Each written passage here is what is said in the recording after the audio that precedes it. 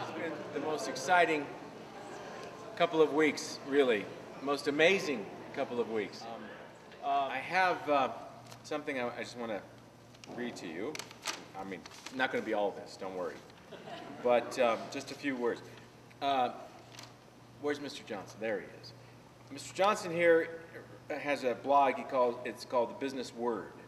And a short time ago, he interviewed a guy by the name of David Flaherty. Now, Mr. Flaherty is the head of Magellan. Magellan is a polling company here in Colorado that has done really good work, and because it's in Colorado, it's had a much better track record than most other organizations that are not headquartered here.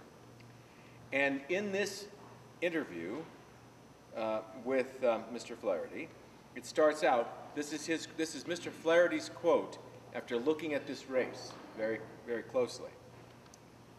Tom Tancredo will become Colorado's next governor.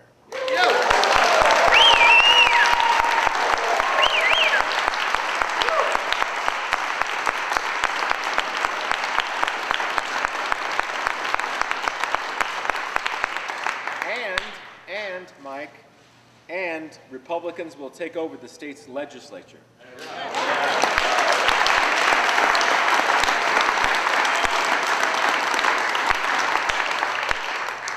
Now, he goes on to say something very important for us this evening, okay? Very important.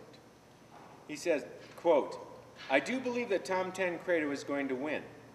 Flaherty declared, in recent polls, Tancredo has about 73% of the Republican voters. Flaherty thinks Tancredo will wind up with over 80% of Republicans. It may be in the low 80s, he said. Now, I'll tell you guys, if we do that, if we end up with 80% of the Republican voters in this state, we have won this race. Right.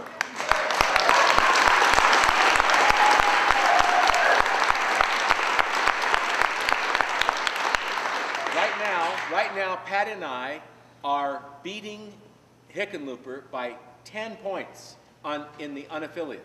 10 points ahead in unaffiliated. We have about between 8 and 11%, we keep getting different reports, between 8 and 11% of the Democrats voting for us. So it's the Republican vote.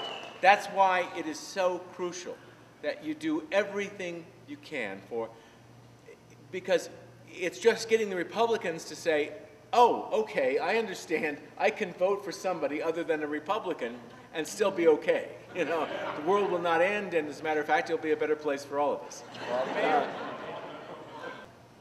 That is the first thing every liberal looks for. Anytime you say, we're having a problem, higher ed needs money, K-12 needs money, you go, well, gee, where are we going to get it? Right? Well, there's no place else to go, gang. There's no place else. We have taken money from every cash fund, from all the federal funds. There's nowhere else to go. Right. Exactly. Good, because you know what it'll do? It will force us to do things we never, ever would have been able to do before. And I can't wait.